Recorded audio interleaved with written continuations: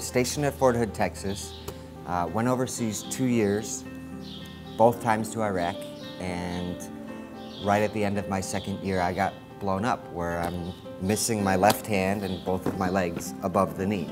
I was originally diagnosed with Becker muscular dystrophy, and when I was about 18 I had just a routine blood test, and the doctor called my mom and told her that I had a different diagnosis. So I was originally diagnosed when I was 9 years old. I want to say 9 months to a year ago I actually took my last steps. We came out here for the first time and we were just blown away. I mean, this was a summer camp for kids with disabilities, any kind of disabilities, that puts them with kids that are very similar to themselves. The first time I went to camp, obviously I was really scared, and my parents were,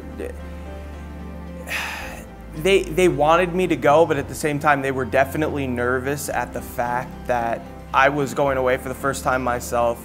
I had muscular dystrophy. They didn't know if there was going to be the right care or the right, people were going to know how to help me the right way. What I learned by the end of the week was that the staff is definitely, I would say, probably over-prepared.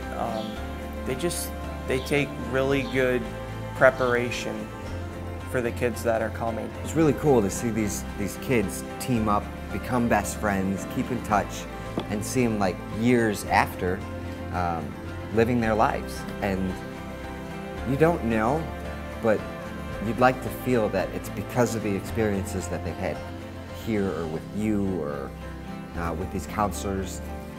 We can't do it alone. We need help. So we ask you for anything you can help with.